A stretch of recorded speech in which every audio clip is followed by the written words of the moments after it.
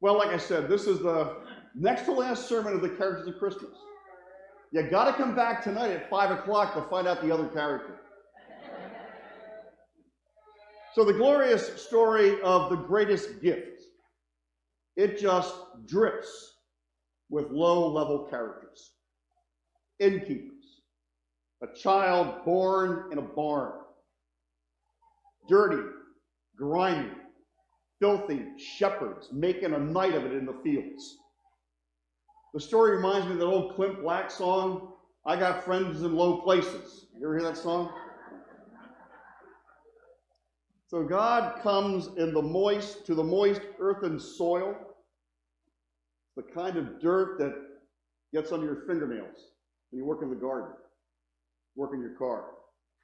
The dirt that's tough to get out from underneath your fingernails. The earth is where the dust from every single step we take clings to our ankles and builds a foundation of filth.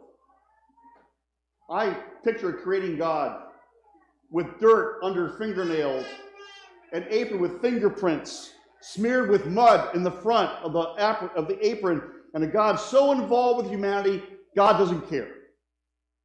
God comes to the crusty corners of the world, not the Wall Streets or Rockefeller Plazas of the cosmos, not even to the temple in Jerusalem or to a North Naples address. God comes to these friends in low places, the dark of night. God comes to places where people don't want to be, where you and I don't want to be found. The dark of night. There's something so unpretentious about this story. You know, when you've traveled, we've all traveled, we see certain people that get our attention. The loud and the boisterous are like carnival barkers in the corner. And there are some people just so plain and simple that people just pass by them. They're just a face in the crowd. The plain spoken shepherds capture our attention. They draw us into an unfolding story of salvation with a simple trip to Bethlehem in the dark of night. And in their own down-to-earth kind of way, they influence us with an artful tale in a drab setting of God becoming one of us. This past week, I received a notice in the mail asking, do you want your kids to be social media influencers? The eye-catching title quotes a figure that 30% of kids say they want to be YouTubers when they grow up. That makes it the #1 career choice for kids. Whatever happened to firefighter, astronauts, police officer, lawyer, doctor, clergy? Where happened to those things? And it's not just the kids. 54% of those to age 34 said their top career choice is being a social media influencer. Well, the shepherds were way ahead of their time. No YouTube, no social media platform, and 2,000 years later, we're still talking about this story like it happened yesterday. God comes to each of us in dull as well as dizzying ways. Heavenly glory touches the earth in a barn. Shepherds on the outskirts of a backwater town called Bethlehem. Luke portrays Jesus as an outcast from the moment of birth. Jesus is an outcast among outcasts for the outcast. Shepherds are the first to hear the message of Jesus' birth. They're working the night shift, living in the fields, doing one of the most dirtiest jobs alive. And that is to whom God comes. They make the way to Bethlehem as per the angel's direction. The shepherds leave their sheep and gather around the shepherd, and they become the sheep of Jesus' pasture. We might as well think of Psalm 23, the Lord is my shepherd, I shall not want. And it's interesting to note that Luke mentions the manger 3 times in his story. Significant. The shepherds greet Jesus, God incarnate, not only in a barn, but in an animal's trough. God becomes the bread of the world on that night. I am the bread of life, said Jesus. From the moment of birth, Jesus in a trough, the bread of life. Jesus is the bread of God which comes down from heaven, who gives life to the world, the very bread of life that nourishes our soul.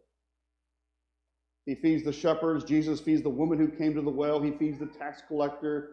He feeds each of us with our handicaps, our ordinariness, and disabilities, nourishing our starving souls for real life.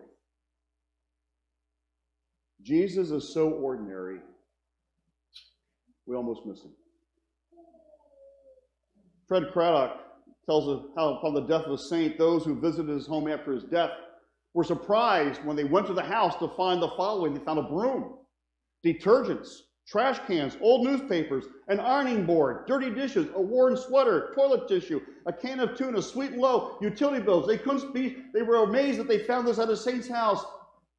But that's where God comes, in the ordinary moments of our lives, the routine that we live. He is just like us. How hard it is to realize that salvation comes to us limping on human feet. The highest comes to us amid the lowest. No, Christmas pageants, whether it be this one or the one we grew up with as kids, they have a way of showing our humanity, don't they? How many of us dressed in bathrobes and sheets to play the roles of shepherds and magi, Mary and Joseph growing up? I did. And that's how Christmas comes to us, in the ordinary. We often have no sense of the presence of God. Angel voices are never heard. The thrill of the high, the holy never enters our life. Angels never appear terrifying us. It just doesn't happen. We read it. We are more terrified by new hymns than angelic beings. We look in so many places to find the holy, to catch the Christmas spirit, that we look in all the wrong places. The shepherds help us see where to look. A feeding trough, an ordinary place where animals are fed, in a barn, in a backwater town. Let us go see this thing that has taken place. For we are the friends that the Lord has in low places. Amen.